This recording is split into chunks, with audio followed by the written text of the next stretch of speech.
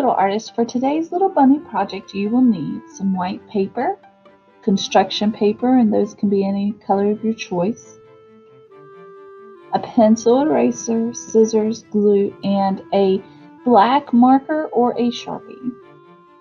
We're going to start our drawing at the bottom half of our picture.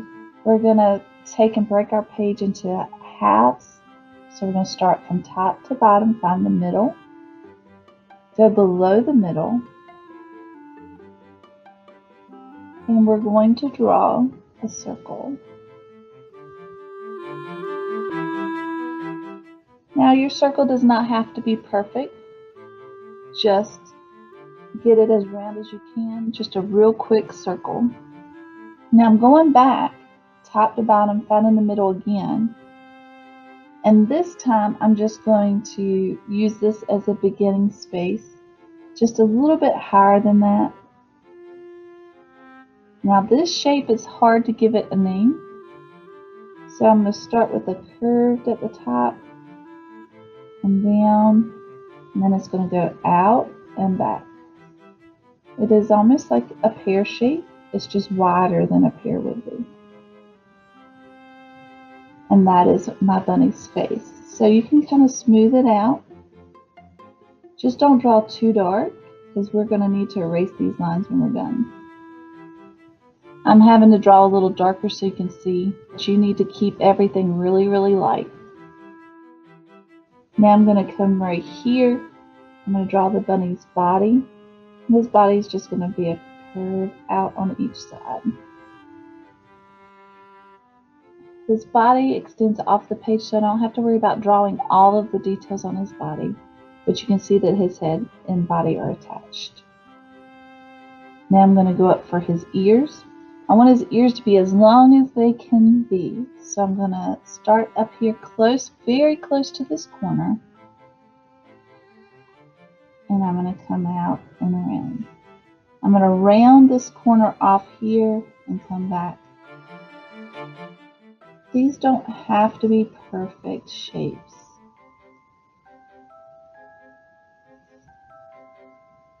You can see one is leaning a little more than the other, one may be a little thicker than the other. Do not worry, just get it as close as you can, real quick. Now I'm going to start with the details. The details are going to be very simple. I'm going to start with his little nose, which is very similar to a triangle. His mouth, we're going to come down from that triangle, curve out on one side, and then curve out on the other for his mouth.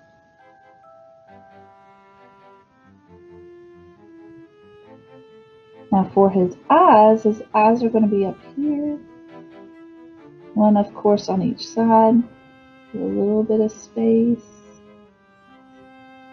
But we don't want to put them too close together. Now, continuing to keep my lines light, I'm going to start up here above his eye and curve back to his nose. I'm going to do the same on this side.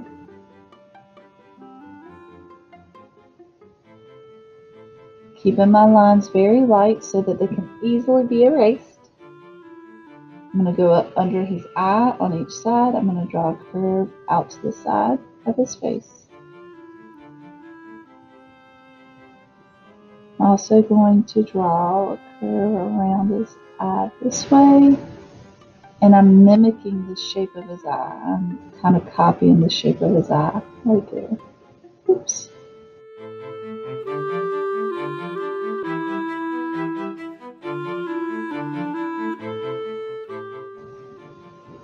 Now I'm going to go back to his body, and I'm going to start drawing the lines to guide my texture. I'm going to keep them kind of close together and curve them. And this one's going to go off a little at the bottom. I'm going to do the same for his ears. I'll start here and go up, and I'm trying to keep them about the same distance apart, and I'm keeping my lines very light And I'm just filling the space with lines, slightly curved lines. So I have 1, 2, 3, 4, 5, 6, 7, 8, 9, 10, 11. I'm going to try to do the same on this side. 1, 2, 3.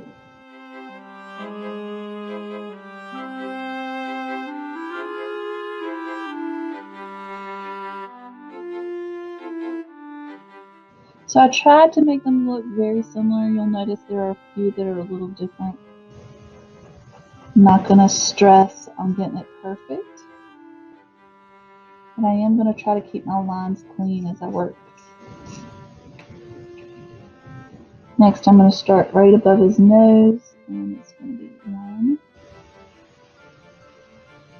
Just continuing with that pattern, curved lines. I'm trying to keep them the same distance apart. Then I'm going to go below his eyes and curve the other direction. So that's 7 over here. I'm going to try to do 7 over here.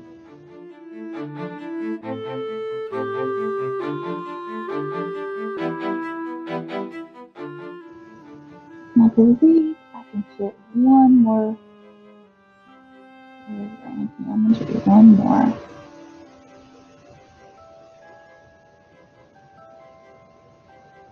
The last place we have to add our pattern is his nose right here. And I'm going to draw this very lightly. I'm drawing little ovals. And I'm drawing this very lightly because I don't want to get it confused with his details like his nose and his mouth.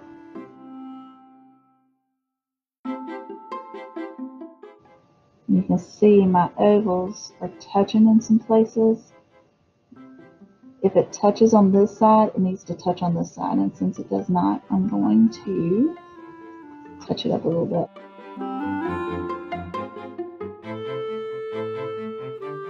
And remember, all of these lines are not going to be kept.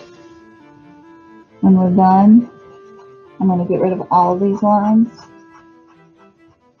So I need to keep it very light.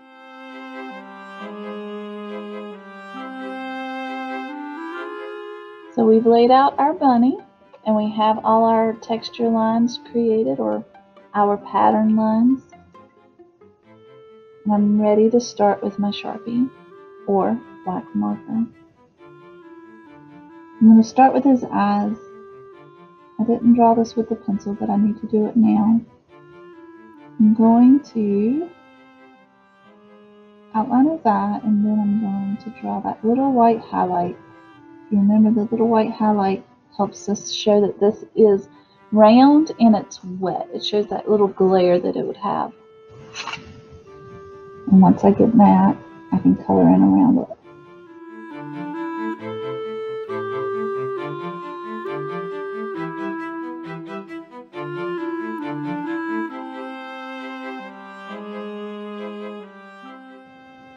I'm also going to do the same for his nose.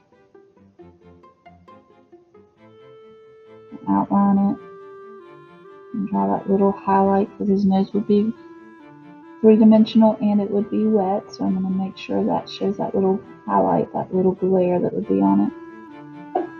And then I'll fill that in around the highlight. And I'll go ahead and trace his mouth.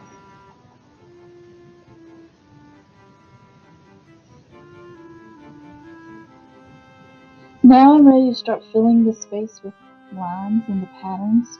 I just have to be very careful. The closer my lines go together, the darker the color will be. The further apart they are, the lighter it will appear farther away. So I'm going to come in here, I'm going to start with the eye, around the eye, and I'm just going to draw them a little short lines. And this is because I want attention on the eye. This is not the pattern I'm going to repeat around the whole bunny. I'm leaving a little space. I'm keeping these really, really short. And I'm leaving a little space between them. And again, I'm only doing this for the eye. Everything else, my lines are going to be a little closer together. to make all the other spaces darker. With the pattern a little longer and closer together, I'm going to start on his body, and I'm just going to follow those lines that we drew before. His nose and mouth area is overlapping this line, so I'm going to just fill it in.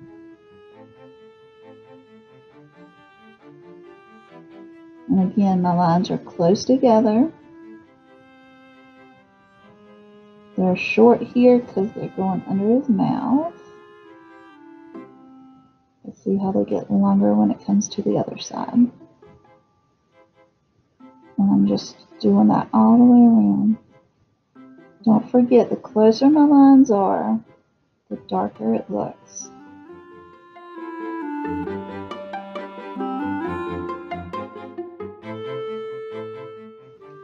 And we always want to get all the way to the edge of our paper so that everyone looking at our picture can tell that this image keeps going. But we have to be careful on our workspace. You don't want to draw on your table. So this is the pattern that we're going to repeat all over our bunny. The hard spots are going to be around the eyes and around his nose and mouth. As you work, make sure to use the pencil lines as a guide for your patterns. Your line patterns should fit between the pencil lines. As you work, you'll find it's hard sometimes to keep your lines uniform the same. Just do your best, keep it going, don't give up, and just fit as many in as you can. You'll notice that I continue to move my paper around so it's easier for me to keep this pattern going.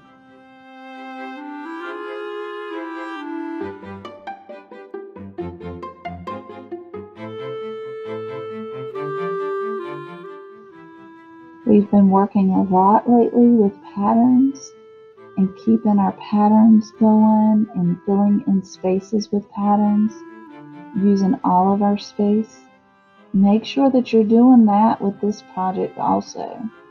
Make sure that you're filling in the space. Make sure that your pattern continues going as far as it can in that shape.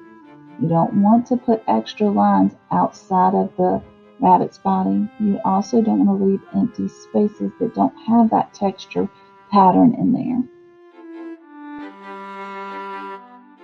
As you draw the same thing over and over again, use the same motion over and over again with your hand, you'll probably notice some soreness in your hand. Do not worry, and try really hard to keep going and not stop.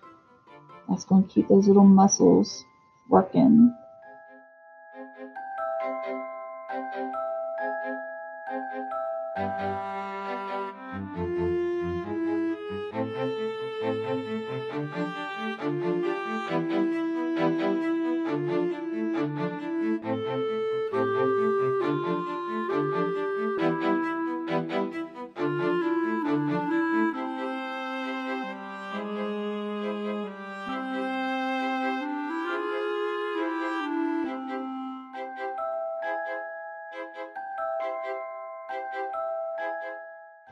And there's my little rabbit.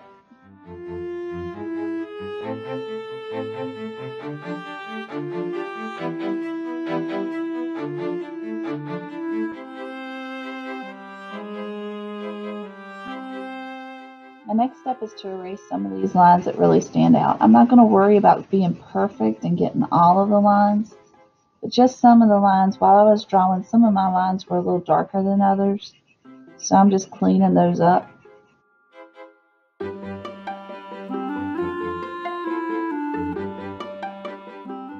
Just erase those that really stick out. Like I said, don't be worried about perfectly getting all of your lines erased. And be careful as you erase not to wrinkle your paper, rip it, or tear it.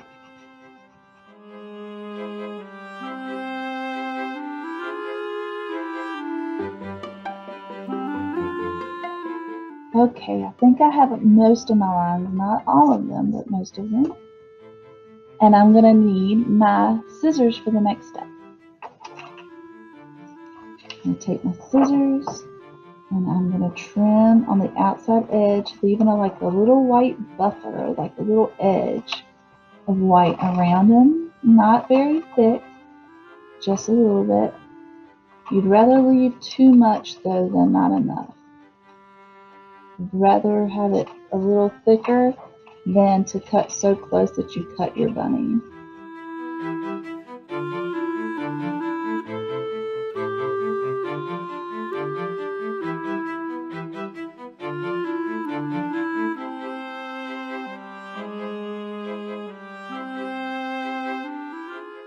And there's my little bunny. For the background, I could paint a pretty bright background to glue him onto, but instead I'm just going to paste him onto a nice bright color. I could use any color I have. I think I'm going to go with green though.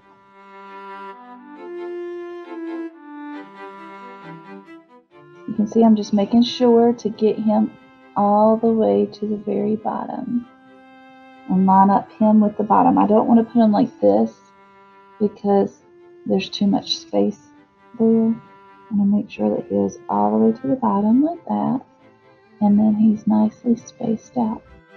I'm going to take my glue stick and I am going to make sure to get all his little edges.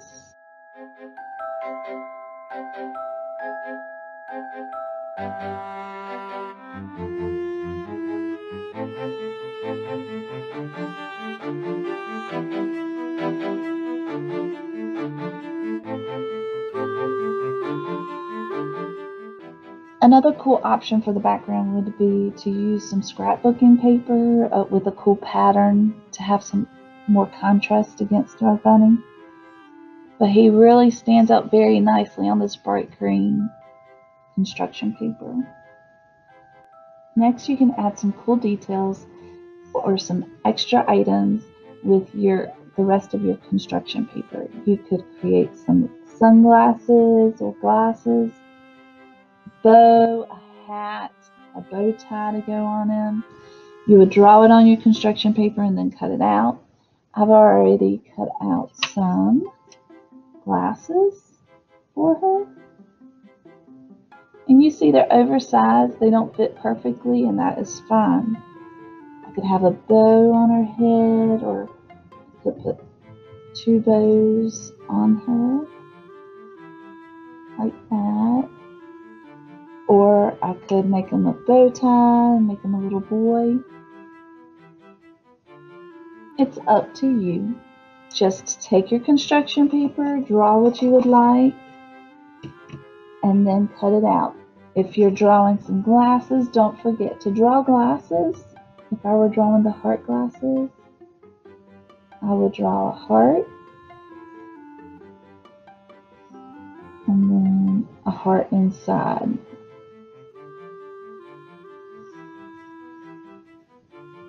Again, a heart, and it is very hard to make them the same. Just do your best. And then I would connect them with the curve. And then of course just cut out the outside edge and then cut out the inside. So if I were making some heart glasses, that's how I would do it. If I'm making a big bow tie,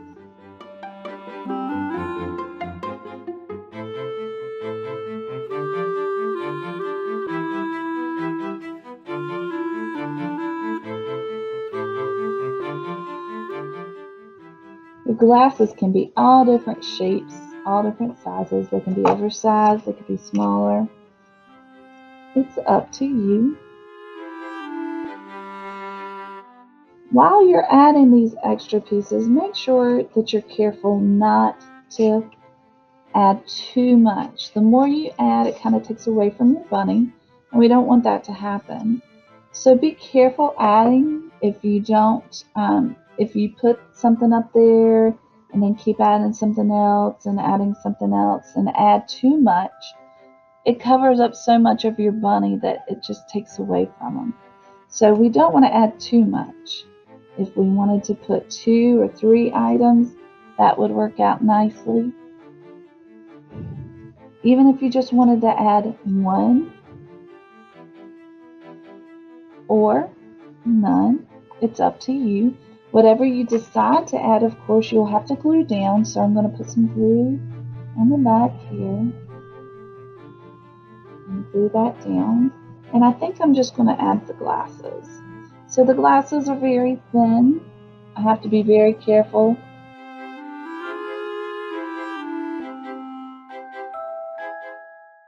And once we get all our pieces glued down,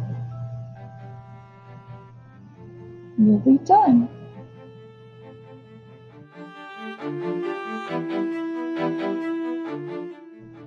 Have fun. Don't add too many details, but have fun adding a few. I cannot wait to see your work.